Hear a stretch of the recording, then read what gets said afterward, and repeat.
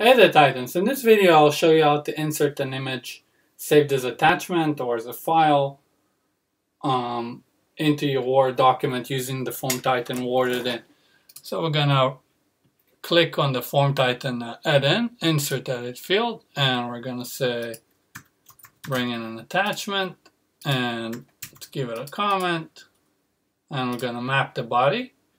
Now you can select the image width and height. So let's say 300 by 400, and we'll hit insert. You can bring also PDF, but with the PDF it will not save the size of your image. So we'll just bring it in small because we're bringing it as a base 64 format. So we're gonna hit the filter. Let's refresh this, and I'm going to grab my attachment ID. It's my attachment in Salesforce, and set my ID as this, save condition. I'm gonna hit preview now. And this is how it's done.